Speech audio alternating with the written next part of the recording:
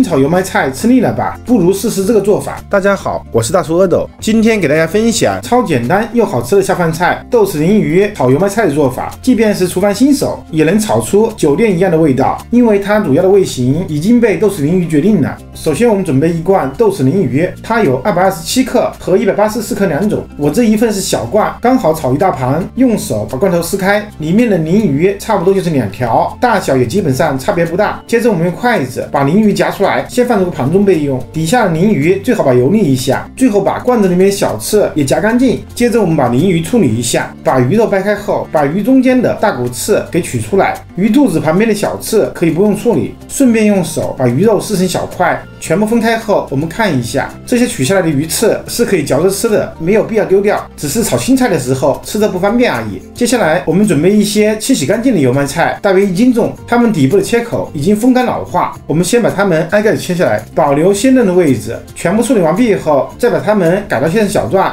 至于长短看个人喜好了，家庭操作盘子小，我一般会切短一点。全部处理完毕以后，最前面一节油麦菜会有一部分梗子，我们需要用刀把它们改小一点，根据实际的大小切成4到6段。全部切好后，把它们和叶子部分分开摆放，因为这2个部分下锅的时间不一样。接下来准备3个去皮的大蒜，横刀切成片。全部切好后，把蒜片放入一个盘中备用，再切点姜片也放进来，最后加入一点点的干辣椒，我这个辣度是广东辣，不喜欢可以不加。准备一口干净的锅，加入多点的清水，炒水中加入点盐入个底味，加入点油，可以保持油麦菜翠绿的颜色。广东的做法还会加入点白糖。水开后，先下入梗子部分，一边加热一边用勺子翻拌一下，让它们受得均匀，烫个15秒就可以了。再把叶子部分也全部倒入锅中，用勺子把它们按进热水里面，也烫个15秒，就迅速全部倒出来，放入冷水中浸泡，用流动的清水把它们冲凉，完全冷却后捞出来，沥干多余的水分。下锅的时候一定不能看到多余的水。下一步把锅洗净擦干，朝锅中加入1勺猪油，开小火加热，让猪油融化。等它融化后，把罐子中的豆豉全部倒进来，罐子中的油会保留一点，转中火，用勺子不断的煸炒，炒出豆豉的香味。爆香后，再把姜片、蒜片、干辣椒全部倒进来，还是不断的煸炒，把它们爆香。再倒入全部的豆豉鲮鱼，翻炒个4、5秒，再迅速倒入全部的油麦菜，加入一丁点的味精，加入一丁点的白糖，